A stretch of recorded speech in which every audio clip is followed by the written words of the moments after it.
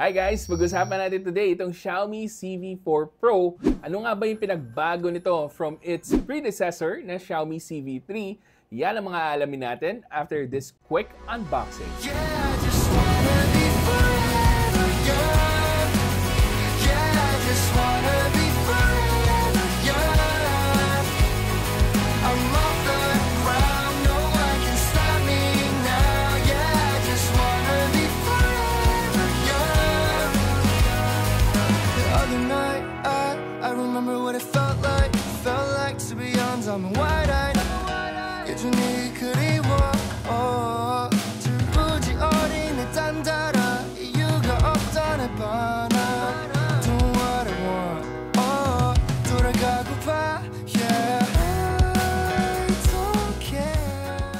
Simulan agad natin sa itsura ng mga devices na to. Isa sa mga paborito kong features ng Xiaomi Civi series is that manipis yung mga devices nila. And this one is no different. But this is slightly thicker than the Xiaomi Civi 3. So kung panipisan lang, mas gusto ko pa rin itong Xiaomi Civi 3 dahil meron siyang curved edge display. And this one, medyo may pagka-flat na yung display niya but it's not totally flat. Parang Redmi Note 13 Pro series. Medyo mas mabigat na rin itong Xiaomi Civi 4 Pro dahil meron na itong aluminum frame compared sa plastic frame ng Civi 3. Siguro the best thing is that meron ng Corning Gorilla Glass Victus 2 na protection itong Civi 4 Pro versus Corning Gorilla Glass 5 dito sa Civi 3. Software-wise naman, parehong China ROM po itong devices na to. Exclusive po sa China ang Civi series. And paminsan-minsan dumadating siya sa global market, nagiging Xiaomi Lite series. But last year, hindi tayo nagkaroon ng Xiaomi Lite series dito sa Philippines and hindi rin yata tayo magkakaroon for the Xiaomi Civi 4 Pro. But let's all cross our fingers. Malay nyo, magustuhan nilang ilabas sa global market. But for now, kung gusto niyo makakuha ng Civi series, kailangan niyo pang bilhin dyan sa link sa description box. And again, that is a China ROM na device. But I'm gonna tell you guys na pag bumili kayo ng China ROM, the things that you need to take note of is that number 1, wala pong local warranty. Number 2, meron po mga Chinese bloatware apps para madali lang i-uninstall like yung nakikita nyo sa screen ngayon. Number 3, you have to activate or install the Play Store pa once you set up your device, but it's so easy, nakikita nyo rin yan sa display ngayon. And once magawa nyo yung mga bagay na yun, meron po tayong Google services na available po sa Civi series ni Xiaomi. Pagdating sa software, pareho silang naka-Hyper OS pero initially naka-MIUI 14 itong Xiaomi Civi 3 pero nagkaroon na ng updates and naging Android 14 na rin po right now. So 1 year na po sa akin itong Xiaomi Civi 3 and the downside sa China ROM software nito is that until now, wala pa rin siyang Widevine Level 1 sa Netflix and I don't think they'll ever give this a Widevine Level 1. And eto rin po yung bad news para sa Xiaomi Civi 4 Pro.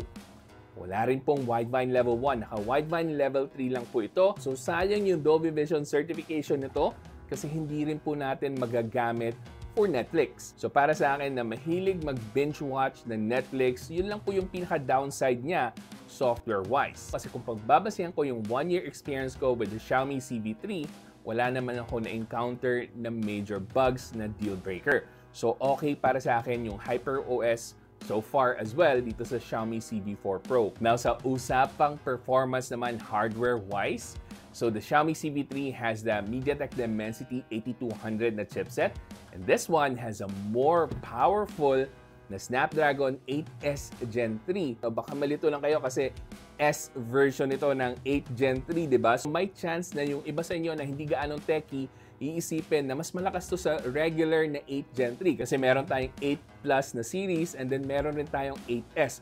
But this is actually weaker than the 8 Gen 3. So sa Antutu benchmark, sa CV3, meron tayong almost 900,000 Antutu benchmark points. Pero dito sa CV4 Pro, ang lupit, 1.4 million Antutu benchmark points. Almost the same level sa MediaTek Dimensity 8300. And makikita nyo, ang biggest improvement talaga natin dito is sa CPU, sa GPU, and pati na rin sa storage. So yung storage ito is using UFS 4.0 versus the UFS 3.1 sa CV3. So performance-wise, malaki po yung mag-gain talaga natin with the Xiaomi Civi 4 Pro.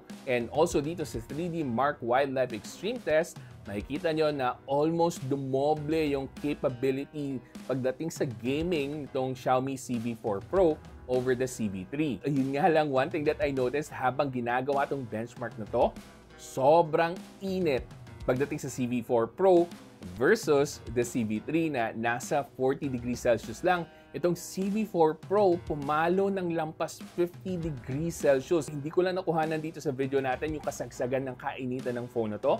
Pero trust me, lampas 50 degrees Celsius po yun. Teka. Here I come. Here I come.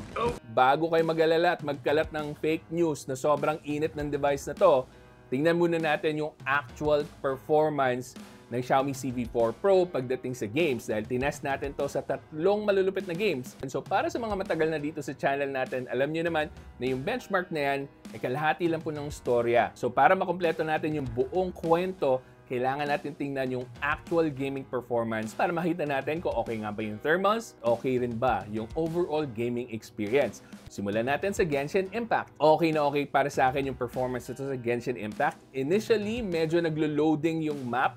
So, naintindihan ko na may mga stuttering sa simula and hindi ko yan na-capture sa video pero itong nakikita nyong footage right now kahit na matindihan yung bakbakan natin, gamit ko pa si Kazuha. Sunod-sunod ko pang ginamit yung mga special skills ng mga characters ko lalo na yung kay Kazuha at pati na rin kay Chiori. At wala ako na-experience na major frame drops. Naka-highest graphical settings to and 60 FPS. Sobrang okay para sa akin yung performance. Sana okay din yung mga na-pull ko na wishes pero hindi ako gaano sinuwerte doon tulad dito sa pinapakita ko ngayon. Pero as a Genshin Impact player, I'm very happy and satisfied sa gameplay experience ko with this game. And bago ko makalimutan pala yung thermals ng Genshin Impact, umabot lang at 43 degrees Celsius. Yun nga lang, naka-aircon ako right now dito sa studio.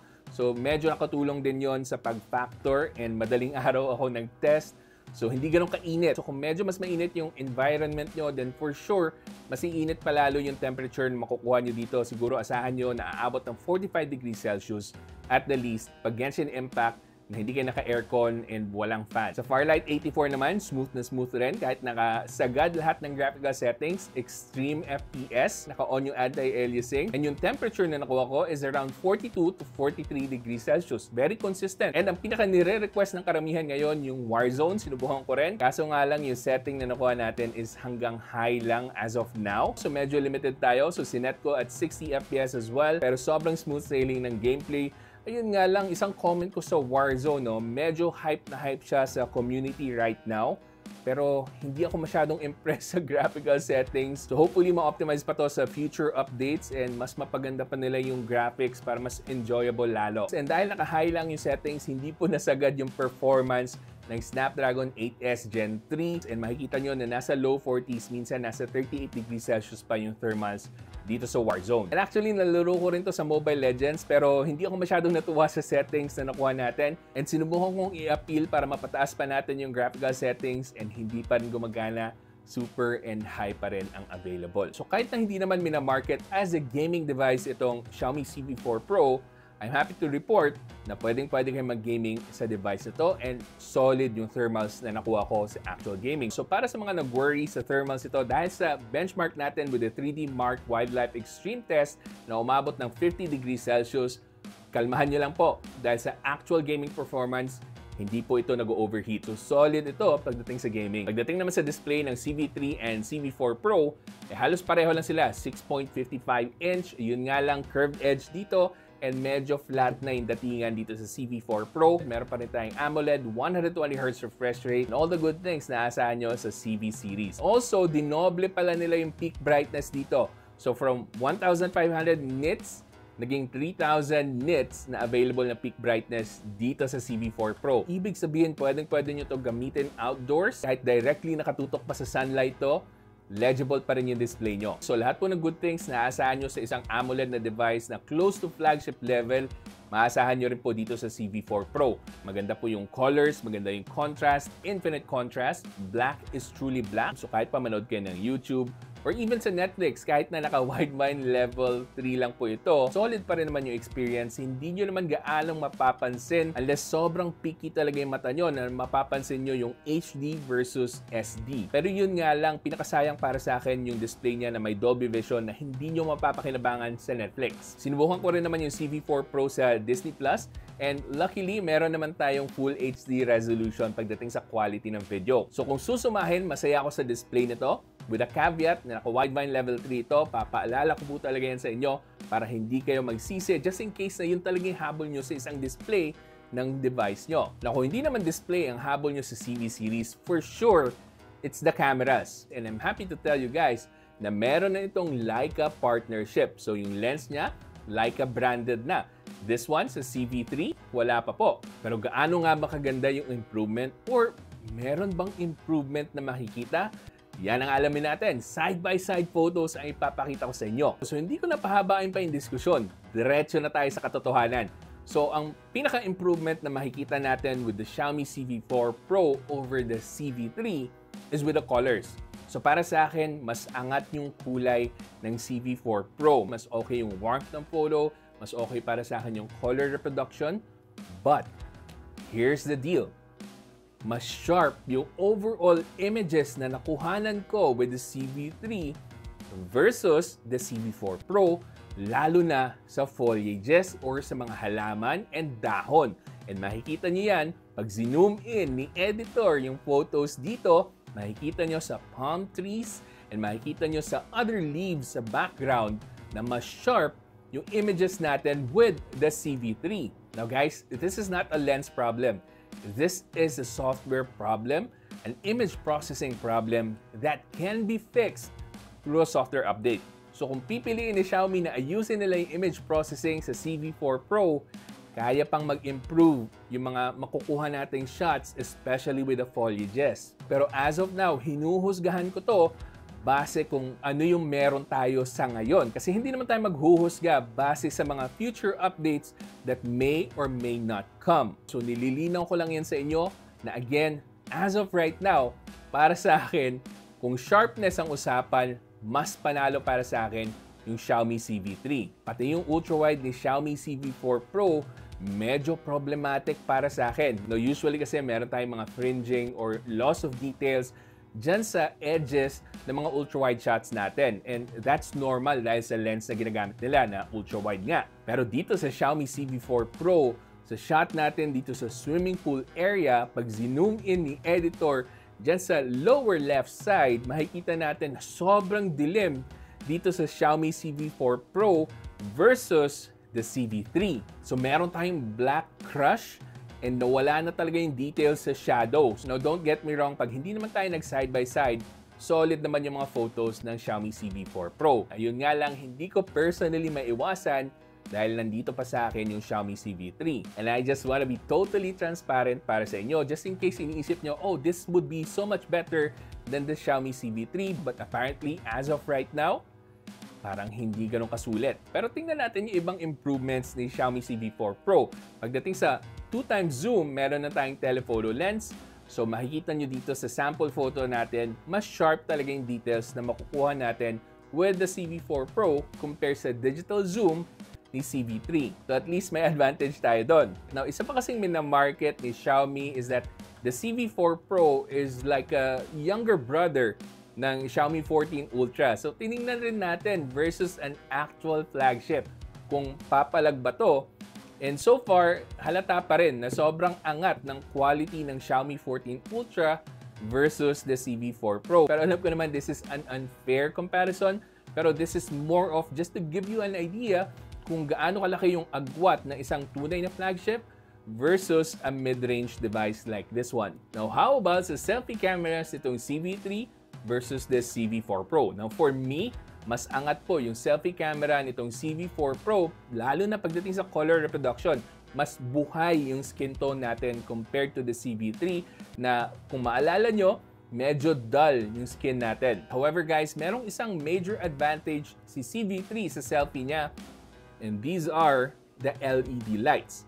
So these ones, they're totally gone dito sa Xiaomi CV4 Pro wala na po tayong LED lights dito sa selfie niya. Which is sad kasi this one is supposedly a highlight para sa Civi series. So another disappointing decision by Xiaomi for their Civi line. However, the good thing is that meron pa rin tayong dalawang lenses for the Civi series. So meron tayong ultra-wide and the wide-angle lens para sa selfie natin. Pagdating naman sa video, natuwa ako sa CV4 Pro. Finally, meron tayong 4K 60 FPS and very solid po yung performance dito. Very stable, very good quality, and solid yung microphone. Sa CV3 kasi 4K 30 FPS lang, and eto sa sample na pinapakita ko sa side-by-side, 60 FPS naman sa CV4 Pro. Pero hindi lang po yung frame rates yung lamang ng CV4 Pro dahil pati yung bitrate. So this one, umangat ng about 10 Mbps. So kung dito sa CV3, meron tayong about 50 Mbps na bitrate, dito naman, aabot na ng 60 Mbps na bitrate, both for selfie and rear camera quality. So eto naman yung quality ng selfie camera videos, parehong 4K 30 FPS ang maximum nila. 4K 30 FPS pareho. Walking test. Xiaomi Civi 3 and Xiaomi Civi 4 Pro. Yan. Walking test lang tayo. Quick walking test. Side by side. Which one do you think is better? Let me know in the comment section. So overall, even though Leica branded na itong Xiaomi CV4 Pro, I wouldn't say this is a huge step up over the Xiaomi CV3. Kung naka Xiaomi CV3 kayo, maganda pa rin yung quality ng cameras nito. Yun nga lang, angat to sa selfie camera pagdating sa colors. But yung colors na yan, pwede nyo namang i-edit dito sa Xiaomi CV3. Ang pinakalamang lang, I would say, is the 4K 60 FPS dito sa Xiaomi CV4 Pro. So mamaya sasabihin ko sa inyo yung full thoughts ko about this.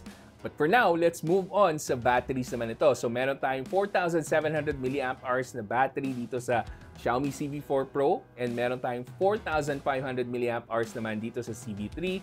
Just a slight improvement, you won't really notice this in real-life performance. Pagdating sa charging speed, pareho lang naka 67 watts. So wala po tayong major improvement sa aspetong yan dito sa CV4 Pro. So yun lang muna yung mga gusto kong talakayin tungkol sa Xiaomi CV4 Pro versus the Xiaomi CV3. Alin nga ba yung mas maganda? Para sa akin, of course, mas sulit kunin ngayon yung Xiaomi CV3. And pareho ko pong ililink to sa description box. Medyo na-underwhelmed lang ako sa camera performance nitong Xiaomi CV4 Pro. I was expecting a lot more, lalo na't meron na tayong Leica branding dito. Pero nung nakita ko na yung mga actual shots natin, nako, sabi ko, parang chugi ito. So, kung ako lang, as of right now, mas i-recommend ko si Xiaomi CV3 kung camera phone na slim design with still very decent performance or good performance pa nga, 900,000 ang Tuto benchmark points. Pero kung gusto niyo pa rin ng very slim device na powerful, and actually guys, isa pa, maganda yung speakers nito. So, bigyan ko kayo ng very quick speaker test. Sobrang na-impress ako sa speakers nitong Xiaomi CV4 Pro. Hindi ko inasahan to for a slim device na maganda yung tunog dahil yung ibang brands ino-offer lang sa atin mono speaker or dual speakers nga pero mahina. This one, malakas and maganda yung quality. So let's play the sample. That's a red dragon. I hear dragons mostly sleep because they're so big and need to conserve their energy. Their digestion should be slower than other monsters. I sure hope that's true. Please, would you allow me to join your party? Sure, if you'd like to. So balik tayo dito. This is still worth considering pero ayun nga lang, medyo aasa tayo na sana may improvements pa sa software and sa overall image processing ng device na to kasi the hardware is already there. Sakto na yung hardware niya.